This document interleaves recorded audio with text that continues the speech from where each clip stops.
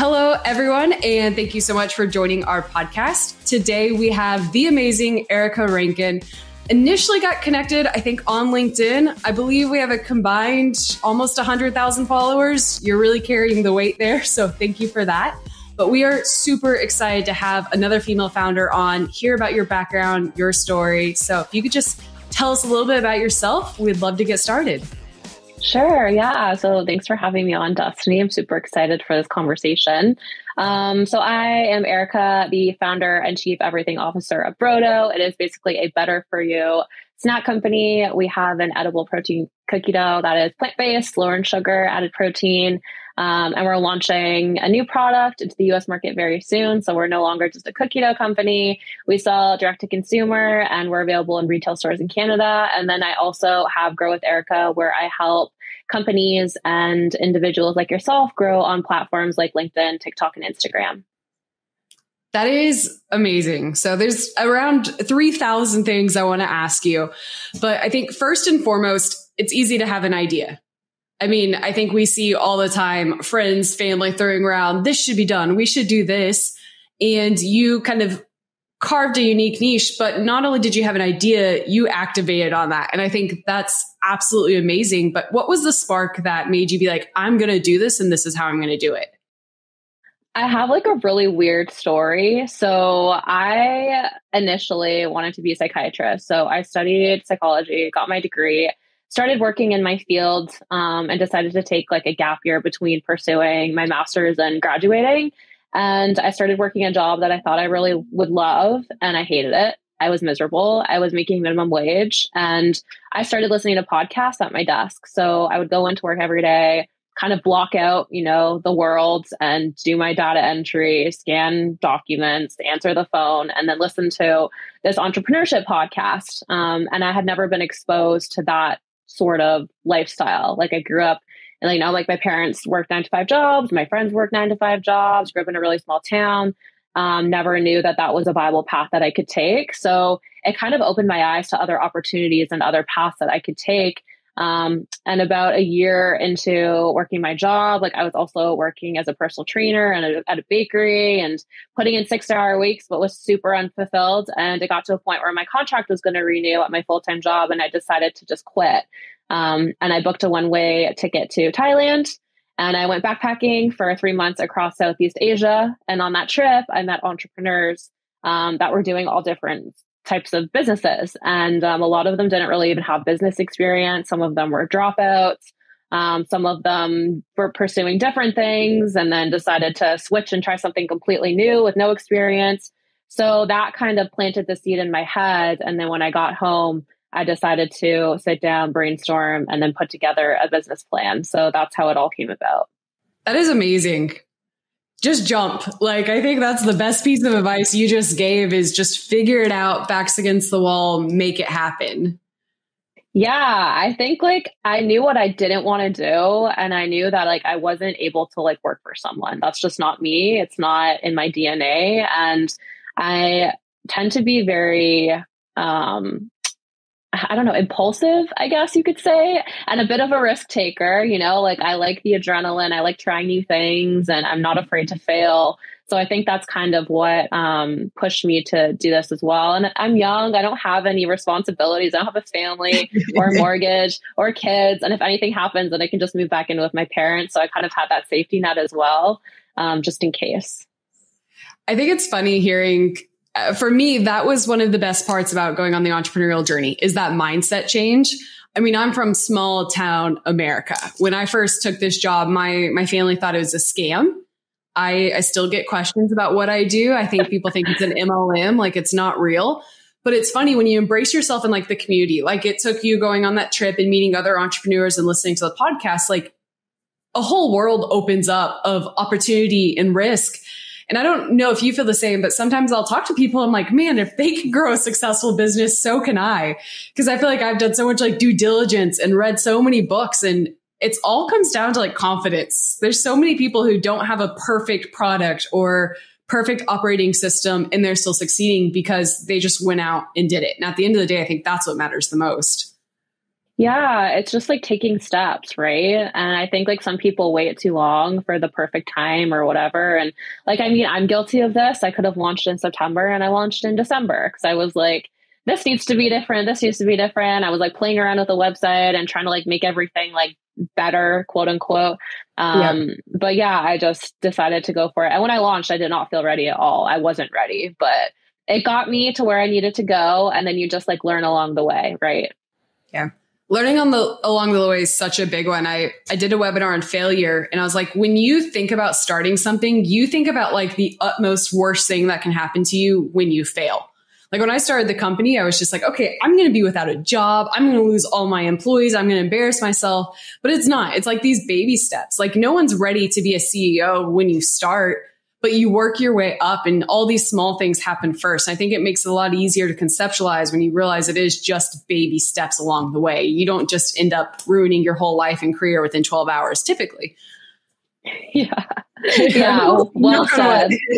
Yeah. So true.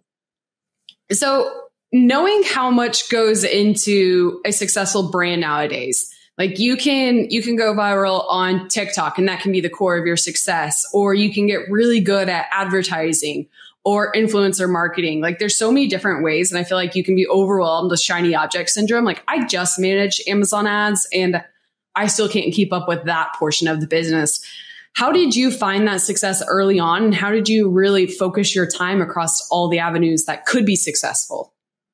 Yeah. So I think like it's good to pick one or two channels and like put in all your time, effort, and energy into them rather than trying to be everywhere all at once. Like I haven't touched Twitter. I haven't really touched Facebook that much just because that's not really where my customers go and hang out. The two that I really focus on right now are TikTok, actually Instagram too. We've been focusing more on, but I have an employee now, so I'm not totally spreading myself thin. And TikTok, but they're all good for different reasons. And I think like as a startup who has limited resources, limited capital, and wants to really build a solid customer base, it all comes down to community. And I think too many businesses rely on paid ads for like Instagram and Facebook and, you know, getting new customers, getting those conversions. But I think they forget their current customers or their current followers and how to keep them and make them happy and keep them coming back. And again, it just comes down to building out that relationship. So I was able to do the things that a lot of my competitors weren't comfortable doing, like sending videos to my customers, sending them handwritten notes. You know, I sent some of my top customers like last year Christmas cards. I think there's like little things like that that are so powerful, and it's the experience that you have to really think about and put in effort to make sure that your customers are having a good experience. Whether that be like the package they receive or after they follow you, for example, maybe it's, you know, having your employee or you going to their Instagram page and like liking a few of their photos and commenting on it, like showing that you really care and you appreciate them being there. So these are the little things that kind of built the foundation of what my company is today. And I think it's what kind of made me successful, because word of mouth is really powerful as well. And that goes such a long way. And if they have a really great experience, not only are they going to tell someone, maybe they're going to post it on their social media, maybe they're going to post it on TikTok, and then their community will see it. And then maybe someone will go purchase from their community. So I think that's like one thing that I really tried to focus on. And then also like the vulnerability and authenticity too. Like you go to some Instagram or TikTok profiles and you see lots of product photos. It's like, here's my product or service. This is why it's great. This is like how we're different from our competitors. And that's great, but people don't want to be sold to, like they want to feel something. So you should be putting out content that pulls some sort of emotion out of them, right? Like whether it's like humor or it's relatable content or it's like, you know, like it could be anything. So we tied in that as well. And I showed a lot of the behind the scenes of like what it's like to build a business, like packing orders in my driver's seat and then in my, you know, my making products like in my kitchen and then in the commercial kitchen. And I had this like little wagon that I carried all my orders around to FedEx. So like showing that part of it, like it was really cool to see that because like a lot of businesses aren't comfortable sharing the behind the scenes stuff. So I tell a lot of people like try to humanize, you know, your social media platform. So your followers can like connect with you on a more deeper personable level. Cause if they, you know, they love what you're doing, they see the effort that you're putting in, it's going to make them want to support you more. That is fantastic. I mean, every aspect of it, I think, is like the new era of commerce. I mean, never before have we had the opportunity to connect directly with like every single customer through social and be able to do things that don't necessarily scale. And that was some feedback that we got really early on, is like, don't try to systemize everything. You do have to have a little bit of that human element. And your customer base and the community is so small. Like you said, all it takes is one post going viral of you doing something amazing for someone. And then before you know it, that's free 90,000 views. It's not easy. There's no perfect trick to it, but I think it is. It's being human and finding your audience, like, and coming from your psychology background, I'm sure helps a ton. Yeah, I think it does. I like to think it does. I don't want to think of my education being a total waste. And I'm sure my parents will be happy to hear that I'm kind of using it. But yeah, I think for sure, like, humanizing it and just thinking of your followers as like friends, and like treating them that way too. And like the language too that you have with them. Like it shouldn't be so transactional. Yeah, 100%. So knowing you have the fundamentals in place, you've started to build an amazing community. I feel like a lot of your values and what you're looking for is in place. What's next? Like, what's the big exciting thing that you want to grow the company into? Yeah, it's so hard to think like, it's, I guess the problem that I've had is, so I'm in Canada and the Canadian market, it's great, but it's very small compared to the US. Like, Canada's whole population can fit in California. And still California is still bigger than Canada, which is mind blowing, right? And that's one state. So I've created this following of people who are primarily American. And my product right now, the one that we have in Canada, is frozen and we can't really ship it to the US. So like this year, we're opening up the US market and hopefully like getting product out that way and just making it like a household name. That is like the end goal. And I just want to have lots of innovation, launch new and exciting products that are cleaner and better for you. And the three pillars of the brand is fun, functional, and nostalgia. So those are kind of, the feelings and the words that describe Rodo and what it is. And yeah, I guess just continue to grow the brand, the products that we have, and then the team as well. Because I took it from, was a solopreneur for 2 years. And then now I have officially like 3 people on my team and continuing to grow, which is really awesome. Because if the team's growing, that means the company's growing and that's what we want. So that's amazing. I want to kind of circle back to something you said earlier that connects to that. It was, you realized what you didn't want to do. And I feel like I went through a similar journey where we talked to a lot of different advisors, like private equity. We didn't know what we wanted to do or what we wanted to be. And everyone kept saying, know your number. I was like, what does that mean? They're like, know the number you want to exit for. And I was like, I don't like this piece of advice. I'm young. There's no idea what we're going to grow into. And I'm really enjoying the journey up until this point.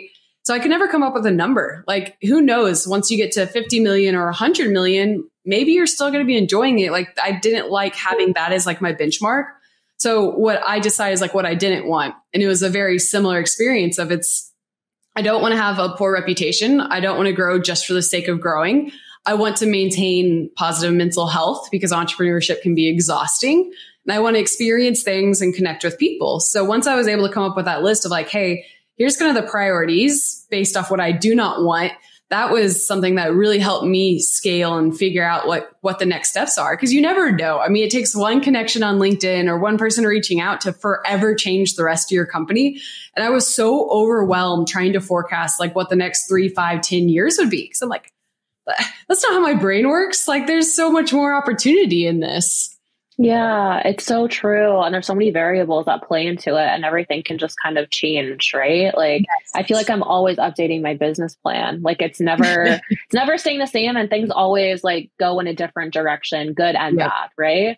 And like, that's the exact same thing that I was thinking of. Like I was really struggling like last year this time, and I had an opportunity to pursue something else and get out of this. And like, I sat on it and I really thought about it. Cause like not profitable, not paying myself, not living the life, everything looks a certain way, but it's actually like the opposite in most cases. Yep. Like it's really hard getting something off the ground. And I think for me, like if I were to get out of this and quit, quote unquote, I think the guilt would be too much for me to handle because I know I didn't give it my all. And that's something else. Like, I want to make sure like I can take it as far as I can. And like you said, like still, take care of my mental health, still be enjoying it. Like, if you're doing something that you're miserable about and you're not passionate about, it's not sustainable and you're not going to be able to build it and grow it into what it could be. So, I think just like constantly checking in with yourself and being like, hey, I know it's hard, but like, am I actually liking what I'm doing? Or,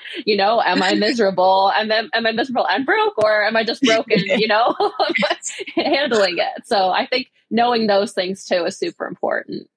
100%. I want to get into your operational side, but one other thing that I would add, and I'm curious to hear if it's been the same for you, entrepreneurship is lonely as shit. I mean, some people get really lucky and have, like a large team getting into it, and that helps a lot. But like my first few years was draining. I had everyone from like my home life questioning what I was doing, questioning why I was working so much. I got all the feedback of, you're going to regret working this much in this period of your life. You could be doing this, this, and this.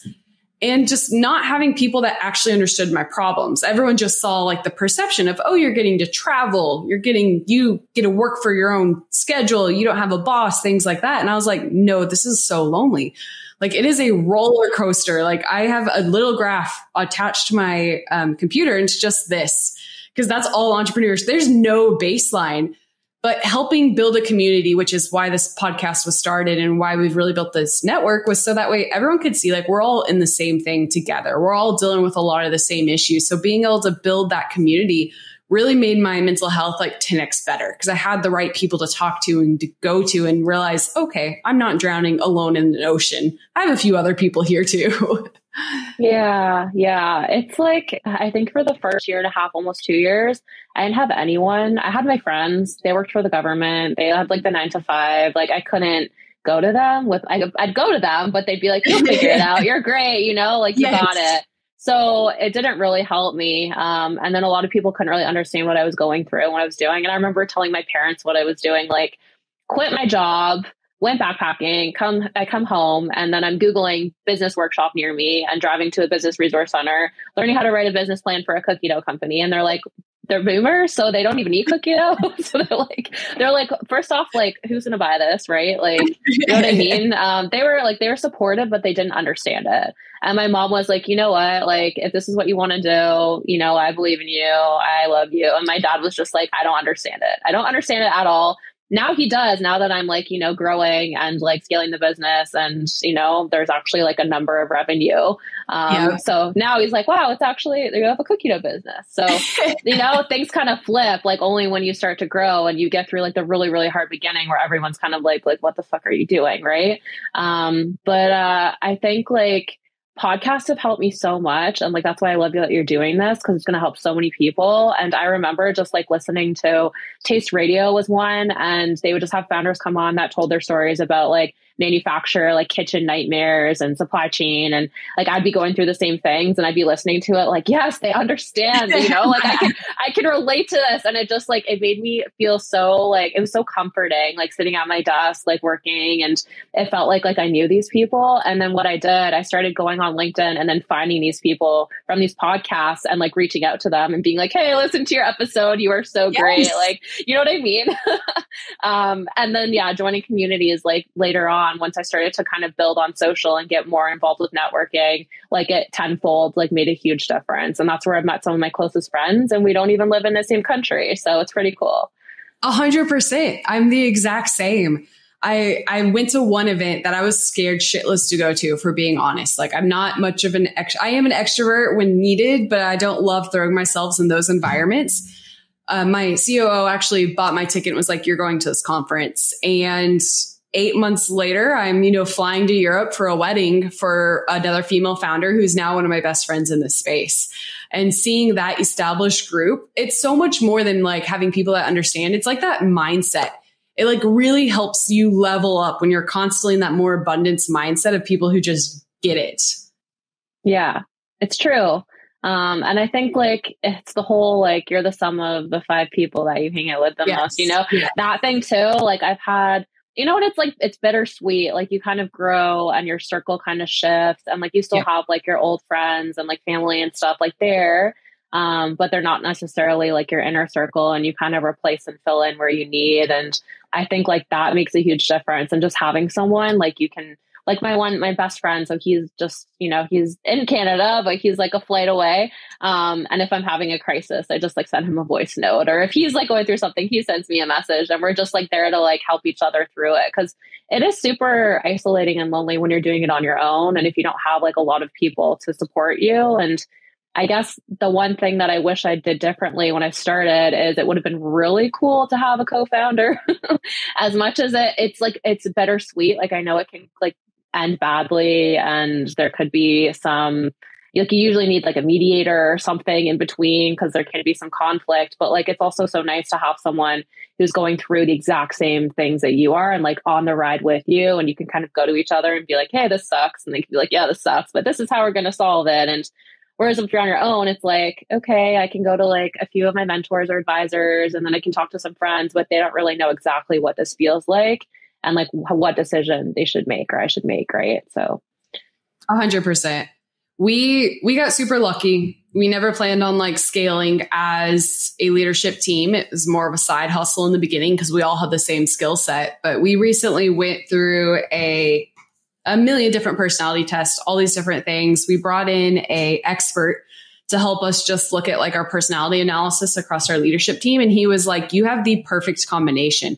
He was like, on accident, like you did not mean to, but you have the visionary in the right seat, and you have the integrator who's also great with teams. So like hearing that was absolutely amazing, but it's such a core aspect. And either way that you decide to do it, learning what your strengths are and having that self-awareness, like hearing you speak, you know exactly, hey, this is what I'm good at and this is what I want to scale at.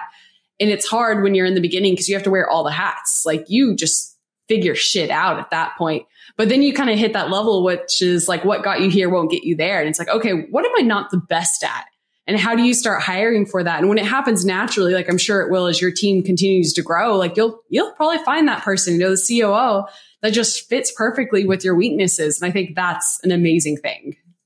Yeah, for sure. That's a thing that I just, wearing all the hats at the beginning is a blessing in disguise because it forces you to learn all aspects of your business. And even though you're not very good at everything, like no one is good at everything, like what the job is and how long it takes to do things. And then when you're ready to like delegate that and offload that to someone else, you know exactly what they're doing and you can train them to do it. Right. And they can't really like pull the wool over your eyes and be like, yeah, this is going to take X amount of time. And you know what I mean? Whereas you're like, no, this should be like done by this time. And this is what needs to be done. So it's like a blessing in disguise for sure. And then I know that I'm good at marketing. I'm good at building community. I suck at operations. I suck at forecasting. I suck at numbers and stuff. So I'm like, okay, I need a bookkeeper. I need to bring on like an operations manager and like have these people like fill in the spots that I'm not good at. Cause also if you spend a lot of time doing stuff that you don't enjoy and you're not good at, like you're not going to be able to thrive and do the things that you are good at. Right. So I think it's important to like take your energy and efforts and dump it into like what you're really passionate about and just like blow that up and then have people support you in the weaker areas. 100%. Something I love that you called out is it takes time. You're not making money. Most people aren't making money immediately. And if they are, it's probably going to come to an end at some point in time. I think it's that instant gratification aspect messes up so many entrepreneurs. They like hire way too early because they want that full team from like an ego perspective, or they want this and this, but you're setting the foundation, you're building the community, which doesn't scale. I mean, in the beginning, it is hard. You respond to every LinkedIn DM, you send Loom videos to every interested person, and it takes up so much time. And I got so much feedback in the beginning of that journey of like, why are you wasting your time on this? Like, because I care about my reputation and the people I'm working with and the relationships. And now 3 to 4 years later, we're seeing all of the results from that. And it's, it's taking the time and saying, hey, I want to build something that lasts, and knowing that this is a long-term bet 3 to 5 years from now. And I think that's a huge aspect, especially with e-commerce. You really need to have that in place. Yeah, it's so true. And you can like throw money at Facebook ads and Instagram ads all day long, but like, I don't think it has the same impact. And it's like the long term, right? Like, yeah, like it might take some extra time to like message that customer or send them a video or do whatever, like go the extra mile. But then think about like how that makes them feel. And like, you know, they could be a lifelong customer and, you know, they could spend thousands and thousands of dollars with you and like want to support you and tell their friends about you. And like doing that across the board for, you know, like at the beginning, especially is so important. It goes such a long way. And even like there's companies like, I don't know if you know Andy Frisella and First Form, but he has like, it's like a piece of supplements, apparels, energy drinks, food, like everything like that in like the health space. And he is the CEO basically of this billion-dollar company. And he still sends like handwritten notes to people, some of the customers, first customers that have ordered from him. And like, that's their whole thing is like, they kept the small business feel with the growth of the company, which I really love. And that's like the thing that I really want to keep is try to like have that, like, you know, that feeling that like the company really cares and we're not too big or not just going to send you like a generic, like copy paste, thank you message or whatever. Like I want them to feel more than that and like give them the reason to like share, like tell someone about how great of an experience they had. So I think like companies like that, I look to for inspiration at the size that they're at. It's like, okay, they can do it. They made it work at the size they're at. It's totally possible. You just have to like find a way to like scale it and still keep that. Yeah. Have you read Small Giants by chance? No, I haven't. Is it about this? It's that whole topic. So they go through like all these different examples. Cliff Bar is one of them. And they talk about Cliff Bar had the opportunity. They actually were in the room, like signing their deal to be purchased by either Nestle or P&G or something like that. And the founder walked away from the deal. And he ended up having to pay out his co-founder like $100 million or something like that because he walked away from the deal and needed to buy her out because she wanted to go through with the acquisition. And the whole gist of the book is talking about these large companies, these giant companies that still kept the small town feel in all these different ways. And he talks about, he uses a word and vibe is the first thing coming to mind, but it's not. And he talks about how they've maintained the culture and the vibe and the love without becoming like overly systematized and bureaucratic. And it was really, really eye-opening. And it talks about saying no a lot of, hey, you're going to get, as you start growing and your authority grows, everyone's going to reach out to you for these crazy deals and all these opportunities. And you can say yes to everything, but then you're spread thin, not doing anything well, and you lose the vibe and the energy of your company.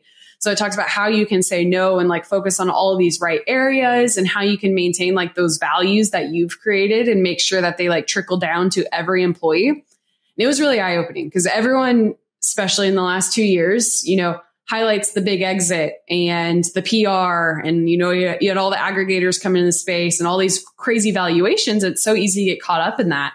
So they talk about like how you can define that culture in a way that allows you to be both, like still grow, but maintain that vibe, for lack of a better term. Yeah.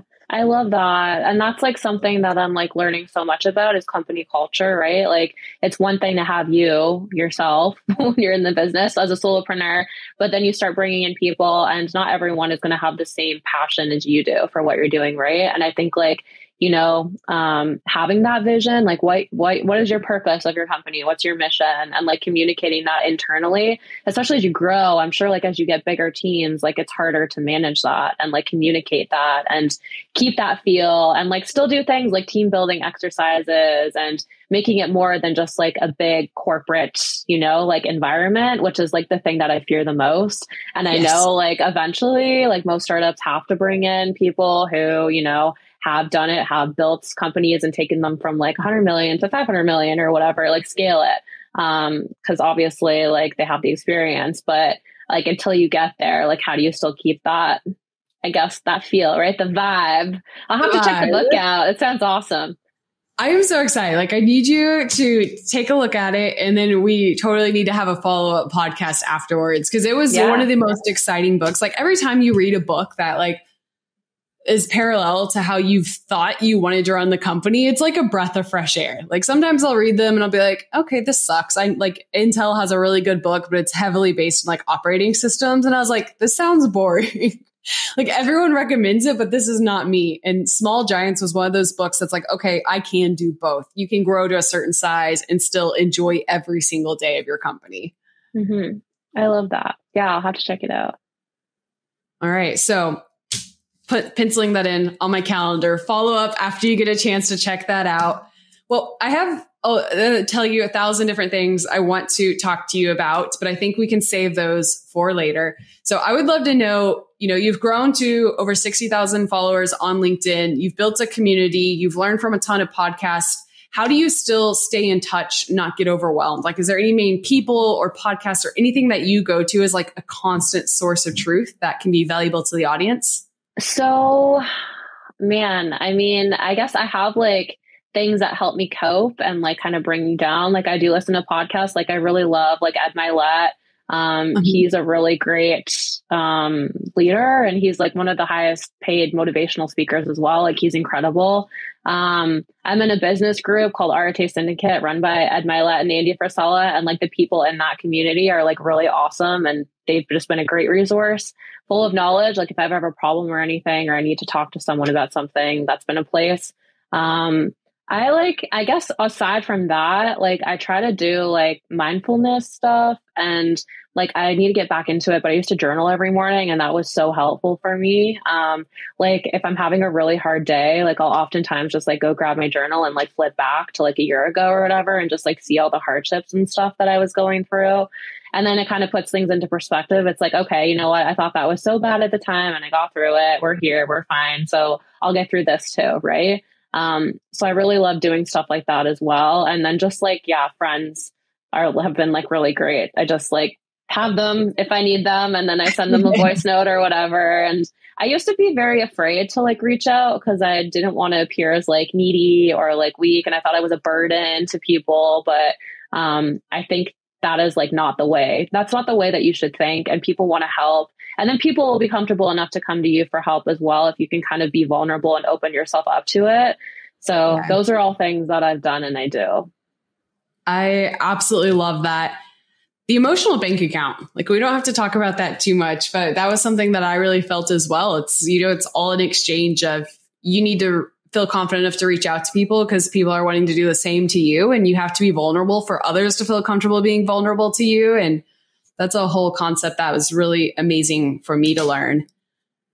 Okay, I want to challenge the audience to go out and buy some Brodo because I've been really, really excited about this. Send me a screenshot if you get some. I would love to hear feedback and share it along with the channel. We'll definitely be linking everything for this podcast, this episode, Brodo, your LinkedIn, of course. Is there anything else that you want to shout out or kind of finish with? I don't know. I guess, if you go to brodo.ca, you can sign up to our waitlist and we're launching new products in the US very soon. So I don't know if most of your listeners are American or Canadian or what, but that'll be coming soon. So, and they're really great. They taste really good. So I'm excited to get them out there. Amazing. Well, thank you so much for taking time out of your day to join our podcast. We absolutely loved having you, and I'm sure we will stay in touch.